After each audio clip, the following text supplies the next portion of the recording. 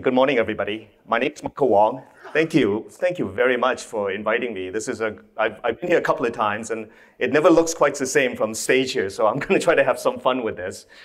Today, we're going to talk about something that's my favorite topic. It's about the future C++ and the four horsemen of heterogeneous C++. You're going to have some questions to why I invoke that kind of reference, and you're going to see a little bit later on. The usual disclaimers.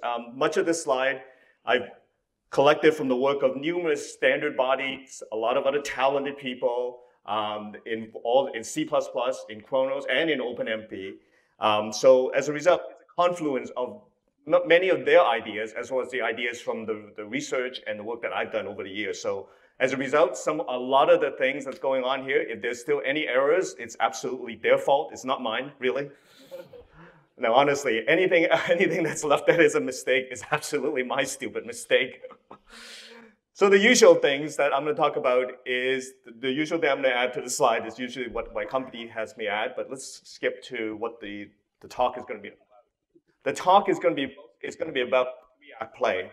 In the first act, I'm going to talk about what excites me.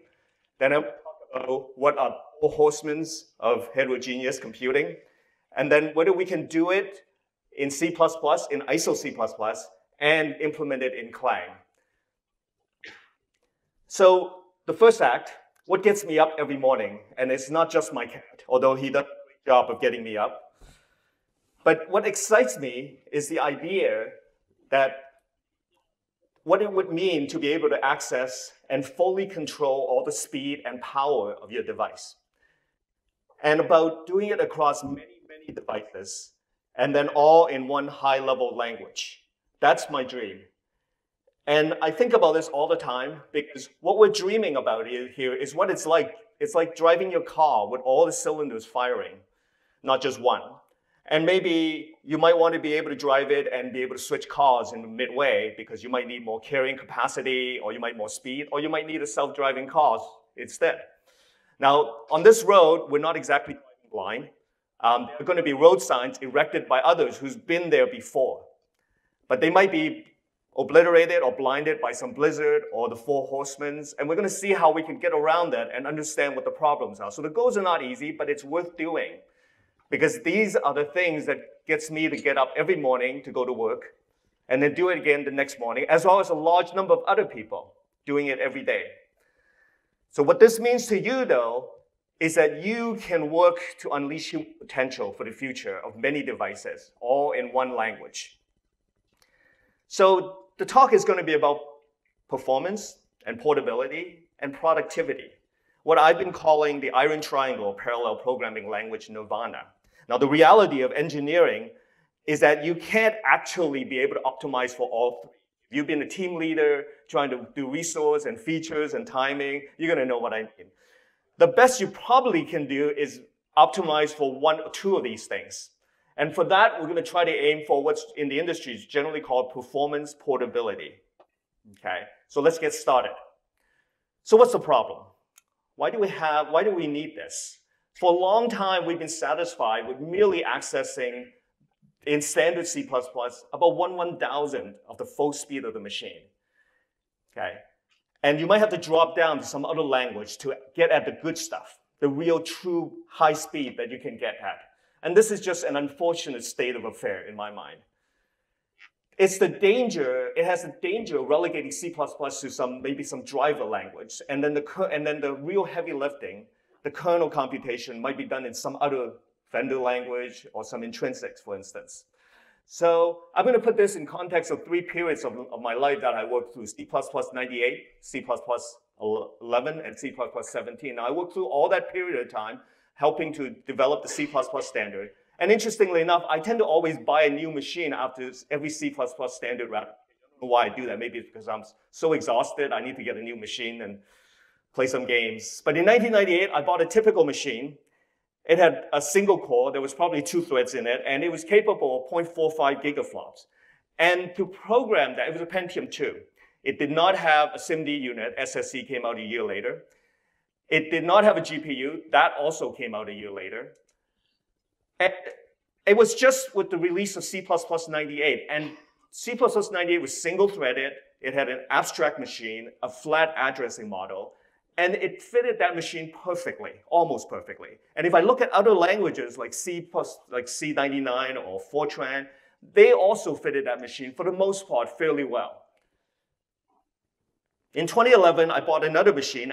C++11 went out. It was had to work on the memory model and all that. And finally, I thought, you know what, I get a chance to play. I bought a machine that had now a Core i7. Actually, it had 4 cores, and it was capable. The CPU was capable of 80 gigaflops. And to program it, you would just use C++11. You could actually use OpenMP. You could use TBB, SYCL, or OpenCL, to name a few. It had a vector unit, a assembly unit now comes with it. And if you multiply it out, it comes out to about 140 gigaflops of AVX. And to program it, I pretty much have to drop out of C++ at that point. I would have to use like maybe OpenCL or some Intel intrinsics or CUDA, or maybe I have to have my compiler do auto-vectorization. It came with, or at least I went and bought a 670 NVIDIA graphics card, the top of the line at the time, because I really wanted to play Call of Duty. And the only way I could program it was I had to use CUDA. I couldn't use OpenCL. I couldn't use C++. I could use OpenCL. I could use OpenGL. It's a graphics chip, so I could use DirectX or some intrinsics. And at that time, there was also C++M. Now, fast forward to 2017. When C++17 was released, I once again upgraded my machine. And I bought a top-of-the-line NVIDIA 1080 graphics cards because the people at the virtual reality headset told me that that's what I needed to make it work. So, okay. So when I look at it, my CPU at that time was a little bit increased. It was about 140 gigaflops, not a big increase from 80. It's almost 6 years ago. And to program it, I use this great C++17 with all value references, move semantics, which gave me a bit of speed up in that tiny little yellow triangle there. But by then, my programming system has pretty much started now expanded out to many other things that's available. I could use SYCL, for instance, to program the CPU. I could use OpenMP. I could use TBB, CUDA, or OpenCL. It also came with a SIMD unit, an AVX512, with 560 gigaflops. And again, I could program it with the usual suspects like SYCL, intrinsics, OpenCL, CUDA, and OpenMP. OpenMP by then had added SIMD capabilities, thanks to a number of folks across the committee, especially from Intel. And to program the GPU, this incredible 1080 graphics card, I couldn't use C++17, but that's okay, because now I don't need to, because now I have SYCL, CUDA, OpenCL, OpenGL, DirectX, intrinsics, and OpenMP that could help me do that. Stepping back for a moment, I would say that, in fact, seeing all this proliferation of C++ frameworks that allows me to program the whole machine, I would say that the big bang of C++ heterogeneous programming has already occurred. Where there was just a few, now there are many. The training wheels really have come off of these languages. We're not just figuring how to do it, we're now figuring out when to do it and how to do it best so that we can defeat the Horsemen. So that we can do it ultimately in a performant, portable manner, which I call the next nirvana. Now, some of the frameworks are runtimes, other than the usual suspects I already talked about, like OpenCL, OpenMP, SYCL, CUDA, which are fairly full compilation systems. Other frameworks are more runtime systems, like Cocos and Rajas. Then you also have a Boost library that could do it with. You could use Boost.compute, for instance. And some people are even more ambitious. They might want to solve a bigger problem like distributed computing, almost a superset of heterogeneous computing, and they might use HPX. So I would say that the time is now. We've done enough of these that we know how to do it well, reasonably well, and it's time to add it to ISO C++. If we have multi-core CPU parallelism, why do we not have heterogeneous capability support, or maybe even distributed in C++, in ISO C++? Well, because it's not easy. It's not impossible, but it's not that simple. We're going to talk about these challenges. And as time goes by, today we have many diverse ways of programming all these different devices, these accelerator devices that are appearing everywhere in your phone, in your self-driving cars. And every time you do this, you may have to drop down to some other intrinsic or some proprietary language. We don't want to do that. because ultimately it could compromise type safety, and you can lose optimizations going that way. So we also want to be able to readily be able to support multiple devices today and in the future. So if you look at it, you're going to see that today we have these discrete GPUs, but you also have these integrated APUs. We have accelerated devices that are essentially DSPs or FPGAs and things like that. But in some cases, in many cases, they all will have different ABIs. And in some cases, the ABI may not even be known until years later. So here are a number of new boards that are appearing at Hot Chips that was just here in San Jose a couple of months ago. And many of them seems to be focused on one thing, and that's adding into it machine learning hardware. And they may, in these kinds of hardware, and I'm showing here an ARM ML processor, one from Xilinx, one from Google, okay, and one from NVIDIA, and I can't remember the last two are. But in some of these things, when I look at it, they might have many different kinds of CPU on that same board. They might have different kinds of accelerator units that are like machine learning accelerator units or vision processing units. They have a GPU, a DSP, an FPGA, or one of these things called coarse-grained reconfigurable array, which is where that AI engine array is in the Xilinx process, in the Xilinx boards. They have different power options. They have lots of IOs. And they have various on-chip memory. Ultimately, this is now the new modern systems on a chip, multi-processor SoCs. So our heterogeneous programming language has to adapt to these, evolve this domain as it come out. And C++, for it to grow, and for the compilation, the Clang adoption to grow with it, I was urged that we need to learn from this and adapt to it because by doing things like updating our compilation process. The lucky thing is it's not that far away because there are industries out there that have shown us the way. So while some of you guys have known that I was used to be an OpenFP doing a lot of high performance computing. And when I was there, I pretty much came from a monolithic compilation path. Well, either I fully control the front end or the back end, and the back end maybe in some cases, or I can communicate the ABI easily between the host and device vertically, like using the NVCC toolchain. The thing is, we now also live in a world with compilation where you have compilation of the host by one compiler and the device by a different compiler. There are other cases where the device compiler may not even go through the IR, but direct to ISA. Some people might even use several different host compilers. And in fact, different processors may even come with multiple different tool chains. More importantly, the separate host and device compilation model may be separated by many years, which is the reality of what we deal with often at CodePlay. Especially, so in other words, I don't fully control the compilation toolchain, which is especially true for self-driving cars. I may not have the freedom to customize, to extend, or modify it to interoperate with the other tools. So this is common when you're building out embedded AI devices for things like self-driving car, or if you like, maybe a personal reality distortion field, whatever makes you happy. Now, because you think that this is, you think that this is strange, the reality is that this is a situation in graphics for many years. Now, graphics vendors, shaders, are built at runtime whenever the game is playing. And different graphics vendors' tool chains produce the final binary that's going to be executed on their hardware. When you when you switch your GPUs years later, the shaders in your game, which might be quite old, will be recompiled with a brand new tool chain. No one in that industry is surprised by this. I see a lot of nods in the head in the audience, so I think I'm speaking to people who knows what's going on here. Now, remember, we're still talking about single source for host and device. And after some early attempts with heterogeneous programming with separate source between the host and the device, we now know that for C++, that's the only way to go.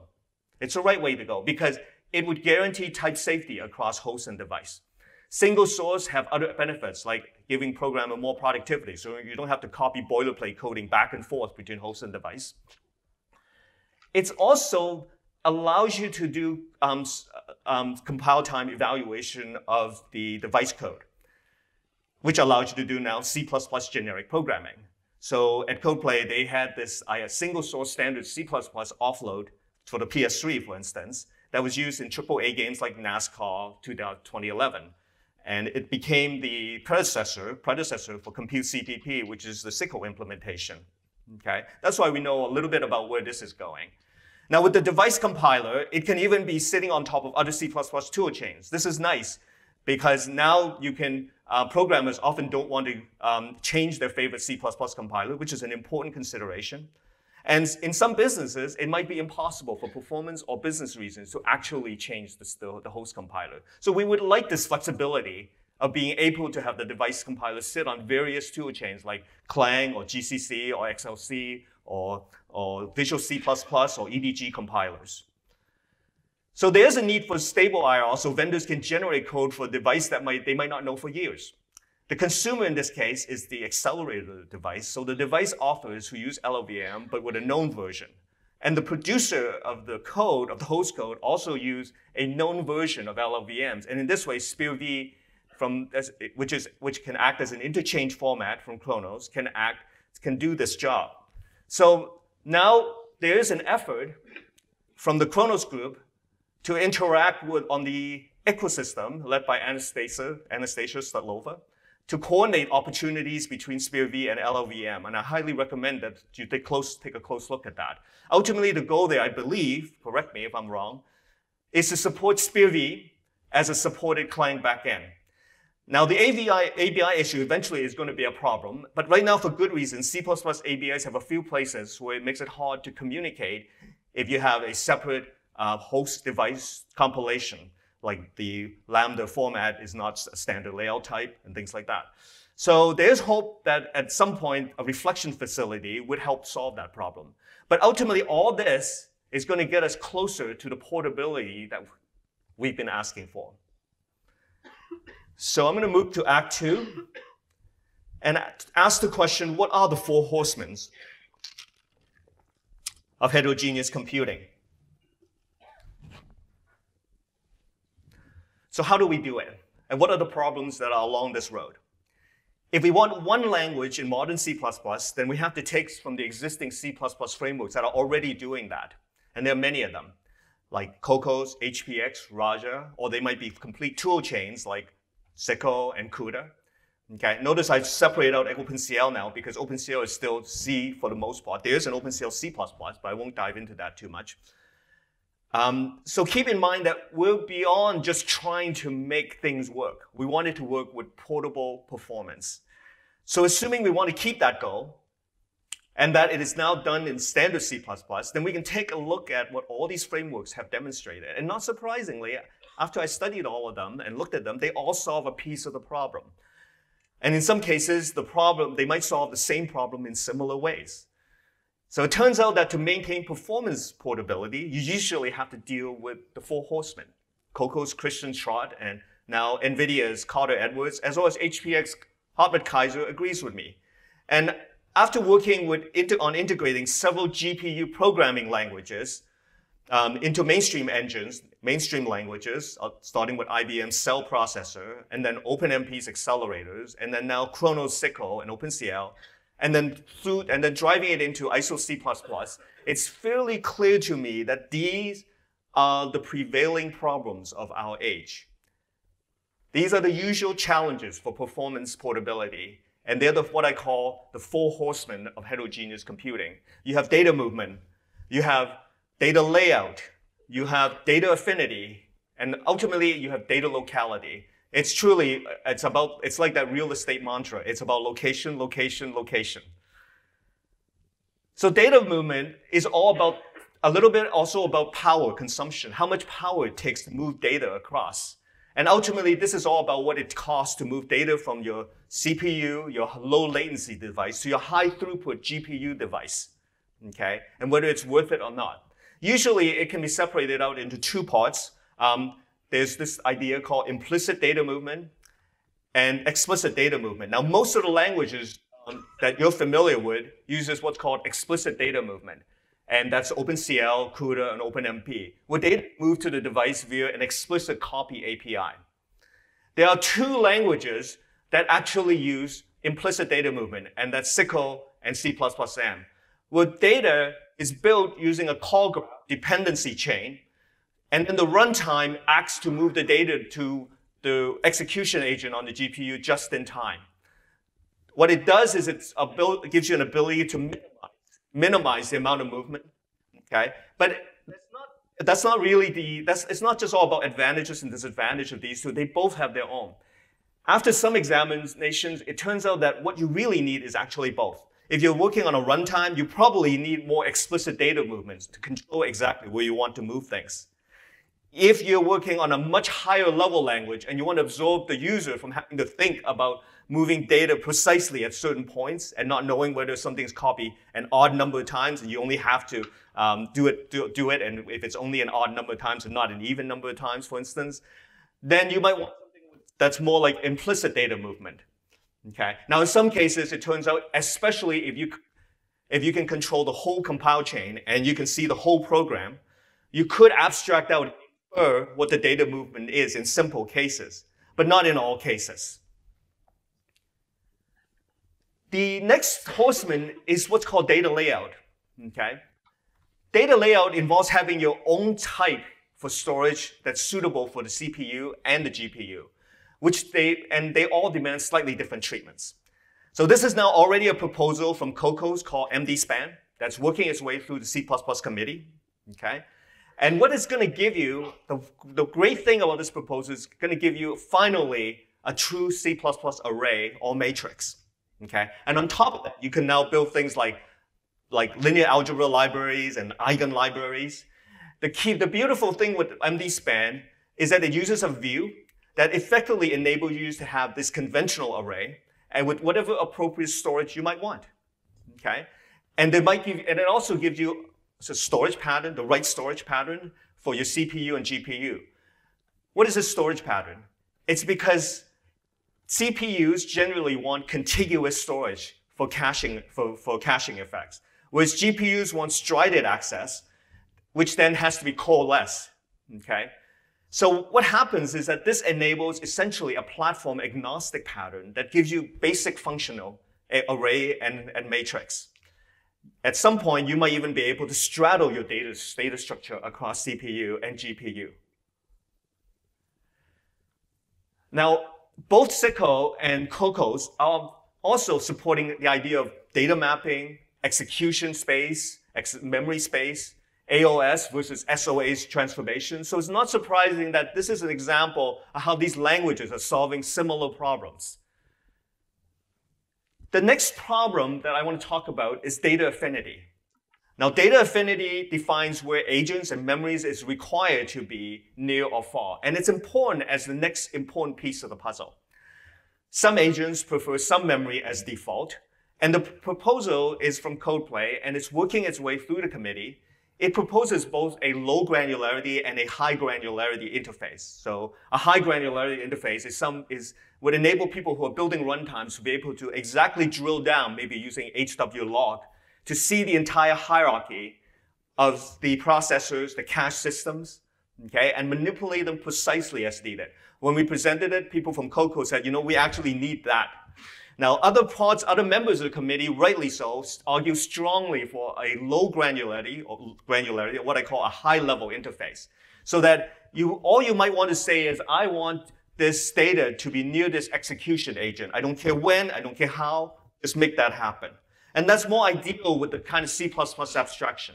When we presented this to the SG1 chair, that's exactly the kind of things that he was asking for. I think I met Olivier this morning, so I know he's here somewhere. Thank you. In a way, everything we have been talking about is related to data locality. But there will be a deeper question we're going to need to answer. With all these changes, and then with executors ultimately mediating the dispatching of functions to accelerated resources, the question is, will we still need to adjust C++ to the kind of typical hierarchical data layout that's common in GPU architectures? So that if you have different address spaces, or you might have different coherence, will you still be able to, using these proposals, gain the ultimate speed that is typical in a lower level language? That question, in my mind, remains unanswered. So let's move to Act 3. How can we do it in ISO? I talked about some of the challenges. I've talked about motivation of why we want to do it. Question is, can we do it in ISO C++, and then can we do it in Clang? And I'm sure it's a rhetorical question, so you know the answer. So can we do it in one ISO C++ language? How hard is it? And is it even on the radar? Well, yes. In February of this year, that we created something called the C++ Directions Group.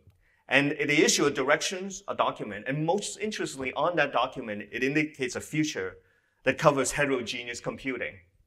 And that's great news. So let me tell you a bit of a secret about working on the C++ Standard Committee. Okay. You see, C++ standard development is a bit like Brownian motion. Actually, it's more like a Ouija board, with many hands pulling and tugging, sometimes cooperatively, sometimes not, so that you never actually really know where the puck is going to land. That's a little bit of an extreme, but some of you guys are going to recognize and understand what that actually means. So we, and I'm a member of the DG group, see C++, because of that, in danger of losing coherency.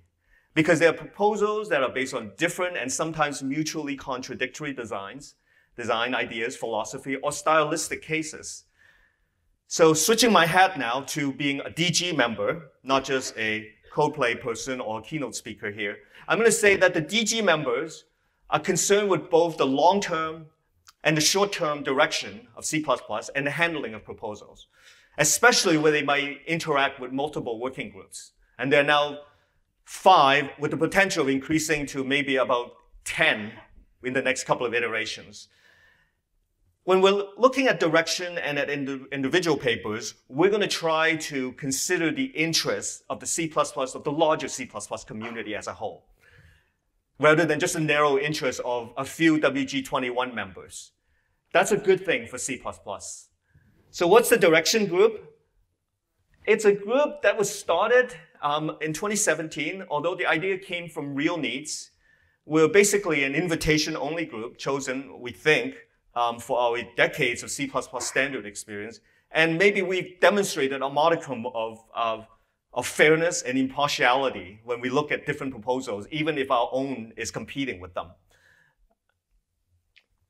So assuming we succeed, many of us are going to be writing C++ for 10, maybe 20 years. And what kind of aims should we be reasonable for that kind of time frame? Obviously, long-term aims basically cannot change every year. There's one thing that we keep coming back to, and that is that C++ relies critically on static type safety for expressiveness, for performance, and for doing safe things. So this is the ideal that we want to follow.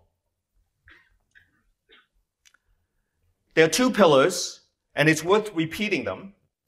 We want to have better support for modern hardware, and that includes CPUs, GPUs, FPGAs, newer architectures, distributed systems, and the new memory systems like high bandwidth memory. We want more expressive and simpler and safer abstractions mechanisms. So C++ covers a lot of domains, and we don't specifically want to recommend any specific domains. These are just examples, okay? And they cover things like safety, security, simplification, interoperabilities, such as the standard layout type that allows you to exchange data. This is going to become pretty important when you start moving into machine learning. We want to support demanding applications like medical, finance, automotive, and games. And embedded systems is taking on a brand new light of importance because so many of the chips that we're designing now are essentially small embedded devices that has the power of a supercomputer inside them. We also need alternatives for error-prone and unsafe facilities. So we definitely need better tools. We need better software development tools. This is why I want to bring this message to this crowd specifically. We need better tools for C++ like compilers, static analyzers, refactoring tools, significantly improved. What we can do on the committee is to not complicate it by increasing compile time, aka hopefully modules comes in, and don't add complexity barriers like having use of macros in a design or brittle spinnet, for instance. Those things generally complicate tools. The last thing that I picked out of that document that I want to tell you about is that about the C++ standard direction is that here are some concrete suggestions to support our long-term goals. Things like pattern matching, which I know there's going to be a talk about, exception and error return, static reflection, modern networking. There's a networking proposal that hopefully we can drive in if executor works with it, and I think it will, but let's see how that goes. It also adds modern hardware and simple graphics and interactions. Now, on modern hardware, the key thing there is the statement that says we need better support for modern hardware, such as executors, execution contexts, and affinity, leading ultimately to heterogeneous and distributed computing support. So there you have it. A clear direction towards heterogeneous distributed C++ for ISO C++ future. Now, stepping back for a moment, just like C++ is the standard, and we have many implementations like Clang, or the EDG compiler, or GCC, or Visual C++, or the XL compiler that I used to work on, SYCL is really a standard, a language standard from Khronos. And there are several implementations as well. There's Compute CPP from Codeplay. Xilinx, Renan Cariel has something called Tricycle, which is an open source implementation, whereas ours is both commercial and open. There's a free download. So his is an open source implementation. And now there's HipSYCL from a research graduate student that is trying to drive support for AMD and Intel devices. And it's also, I think it's also open source. So just to show you that we do use Clang, our company actually upstreams a lot of Clang contributions, but not this particular one. But you might ask, so do we really know what we're talking about? Yes, we do. We use Clang for the front end, for the back end. We have the input file that's checked on the SEMA for correctness. The AST is outlined, what we call duplication, following the address space inference rules. And then the LLVM IR is generated alongside the stub metadata file. The LLVM takes this IR and validates it against the SYCL programming rules, and then it's passed to the backend. And by default, right now, we use Spear, but others can be used, like PTX, for instance, if we want to go directly to IS. The binaries is added as part of the integration header. So all this works in a multi-compilation pass, single source manner that I've been describing about. That's why, and then the other one is Tricycle, which is a device which actually also uses Clang LLVM in much of its infrastructure, but also use OpenMP. It gives you an experimental platform to implement many of the SYCL ideas. And both Tricycle and Compute CPP from my company has converted TensorFlow to the SYCL programming language so that it can actually demonstrate its use with a massive C++ code base that's using massive amounts of templates and modern C++ programming. And the reason we had to do that is because TensorFlow is originally written only for CUDA. So if you want something that allows you to easily switch to multiple devices, SYCL was the way to get us there. And we can demonstrate the results with Intel, ARM, and AMD devices running TensorFlow. And I've given some talks at machine learning conferences about that. Finally, one more thing. It's worth demonstrating the power of using all the speed up in your machine. Codeplays has actually built C++ 17 parallel STL. And we make it work not just for CPU, which is all that's required by the C++ standard, but it also works for GPU using SYCL. So let's see what we can do with parallel STL on a GPU using a SYCL execution policy. My colleague Gordon Brown's going to demonstrate that. But to give you an idea what this means is that if you're familiar with C++ 17 parallel STL, it's probably one of the biggest benefits you can get out of C++ 17. In addition of maybe one keyword, you can probably get something like 30% speed up in your STL algorithms. So here, I'm only using one core. This is C++ STL algorithm for fill-in without any extra speed up. That's not very satisfying, but if I start using something like adding execution policy PAR on it, now my workload is distributed across cores. You can see the benefit that now for the first time, C++ 17 can actually allow us to use multiple cores of the CPU. But still, nothing on the SIMD, which is the next section under, and nothing on the GPU. So how do we do that? Well, we bring in SYCL and add something called SYCL execution policy. It's allowed in the C++ standard because there's this escape clause that allows you to add a vendor policy. And you can name it whatever you want. So we named it SYCL policy. And with that, it allows you to distribute work across GPU cores for this C++ standard fill-in algorithm. We've gone even further. What if you want to distribute and load balance across all your CPU cores and your GPU cores? You can have this extra policy called header policy, about load balancing of 0.5 between CPU and GPU. okay, for this particular execution. So how does this look? Let's see if this works. I'm going to give a demonstration, but not me. I'm actually going to just do it on, oops, it disappeared. How did that happen? Thank you. You came back. Okay. My name is Michael Wong.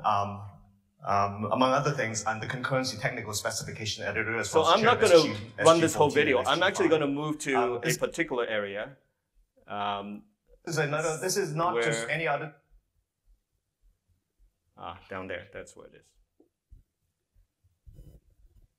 To run the standard template library algorithms in parallel.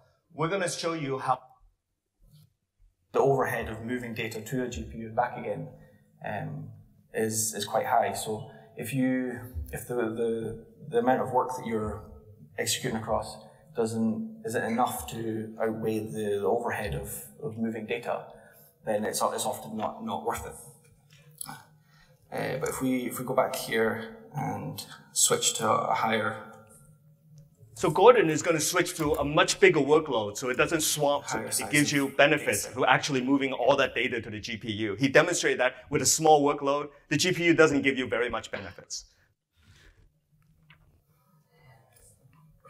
Now I'm going to run it across the normal C++ 17 execution policies of unseek, of parallel and parallel vector, and then he's going to do it again for the SYCL policy. Very similar results from the three standard policies, so 1.8, 1.7, 1.6. So the unsequenced is still faster. However, the SYCL policy is running approximately 4 or 5 times faster than the standard policy on the CPU.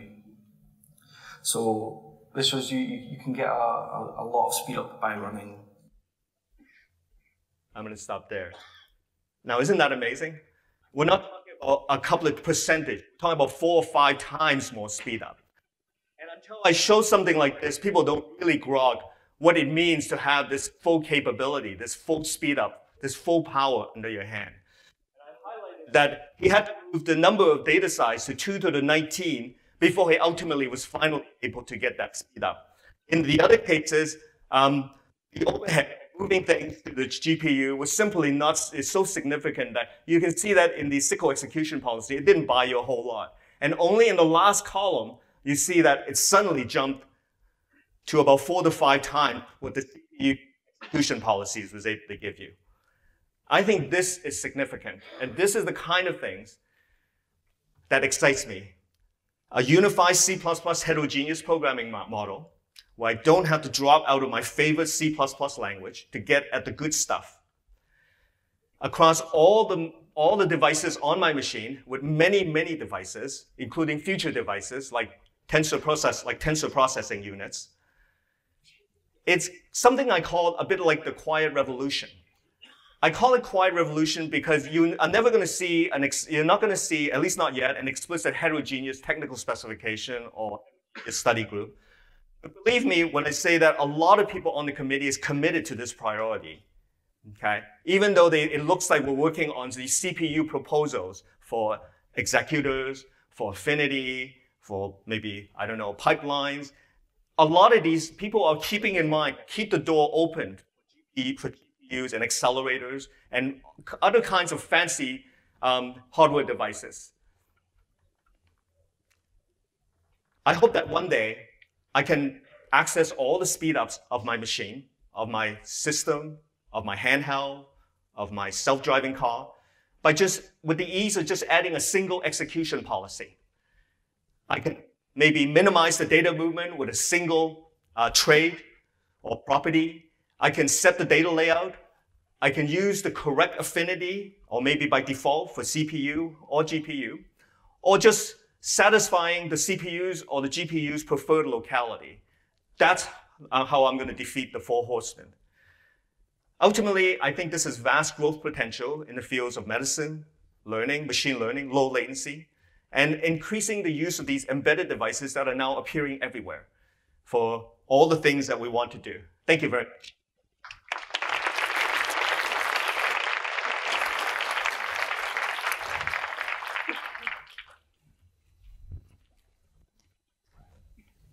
Okay. We have time. We'll go over a little bit. Have time for a few questions if anybody has any. Just raise your hand. We'll try to get the mic to you. There's also a mic in the middle here. Any questions? Okay.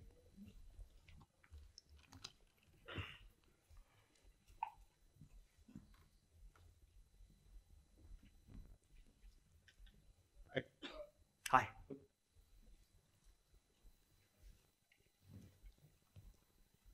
That mostly, oh, okay. So on the Haskell ecosystem, there is a lot of Haskell. there's a lot of like prior art on dynamically deciding execution policy, like from a single CPU to multiple CPUs. Right. And if I understand correctly, a lot of it is it depends on the introspection of the code on how the compiler estimates the cost is of the execution is gonna be. Do you think there is a space for the compiler to be able to predict what the cost of the code versus the cost of moving the data? Yeah, so you said so you're talking about the idea that be able to dynamically update the policy. And that's something I firmly believe we need. But C++ tends to take tiny steps. And all these policies are the tiny steps that we hope to get there. And one hope is that with a sufficiently powerful reflection policy, and I know reflection isn't stopping with this case, the chair as well, we can be able to look at C++ in that way, introspection, for instance, so that we can support that. All that is probably stage 2, maybe not stage 1. And I'm not totally familiar with Haskell, but I will take a look at it. But that is some dream of a lot of people here, to be able to dynamically change the policy in the future. Now, C++, parallelism, it had a dynamic execution policy that you could change, but it got tripped out at the last moment because we couldn't really be sure about what we want to do in the future and whether it was going to cause you to keep state. So yes, there's definitely intention. Right now, it's a fairly static execution policy, but it will come back. Yeah. Thank you for the great talk. Thank you. I have a question on usability. Usability, yeah. It seems to be that supporting portability itself is a great improvement of usability. What other aspects of usability are you referring to? And can you just expand a bit on the trade-offs between that and, let's say, performance? Right. I always go back to so the question is about usability trade-offs with portability and how it affects performance. I always go back to my iron triangle of parallel programming design. This is something that's taught by my mentor, Paul McKinney, when I was still working at IBM. And the thing there is that I find if you have great portability, you're going to somehow, and you still want performance, you might lose out on productivity. Okay. And that's a trade-off. That's an engineering trade-off. It's not anything weird in our mind. It's just normal. Okay. If you have great usability, you might say that that's part of productivity. Okay. I want high productivity. But then what's going to happen is I might lose on portability or performance, but not necessarily both. So one of the great, most usable, parallel programming languages out there, probably what I would call the most successful parallel programming language. Does anyone know what that is? Is it OpenMP? Is it OpenCL? Is it C++? It's none of those. It's actually SQL. It's one of the most bar none usable, productive parallel programming language. Just think about it. Without any training in parallelism, deadlock, race conditions, millions of people are able to make use of an SQL database, accessing tremendous amount of data in parallel. That's usability. But SQL isn't particularly high performance, okay? But it is getting there. And so there's some limitations there, okay? Because of this tremendous productivity that you get out of it, okay? And I would argue that you would absolutely need a killer application that demonstrates this high productivity for the next successful parallel programming language. And that might be machine learning and self-driving cars. We've been searching for that kind of killer application for a long time, and maybe one has arrived, okay? Great. Thank you, Michael. Let's thank him one more time. And if you have more questions, talk to him after. Thank you. Thanks, everybody. We now have a break.